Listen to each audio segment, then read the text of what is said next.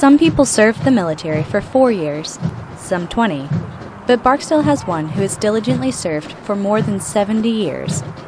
Colonel Steve dePyssler enlisted in the Army Air Corps in the 1940 draft. He served in World War II, the Korean War, the French Indochina War, and Vietnam. Colonel dePyssler retired in 1979 after 38 years on active duty, but his dedication to the Air Force didn't stop there.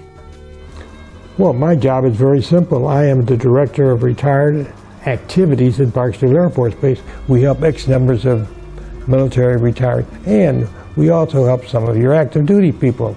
Colonel dePyssler has been the director since 1988 and has helped countless military members since.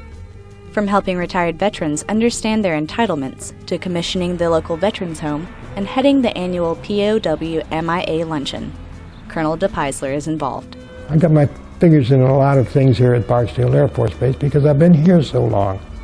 But just why does this 95-year-old veteran continue to serve? Well, why would I volunteer?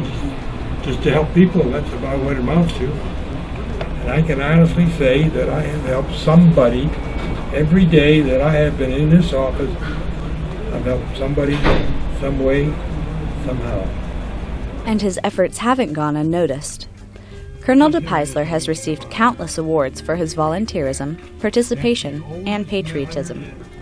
He is the proud recipient of a Congressional Medal of Honor, 4 Legion of Honor Awards, the Jefferson Award, and many more. Yet even with these impressive accolades, the retired colonel won't quit.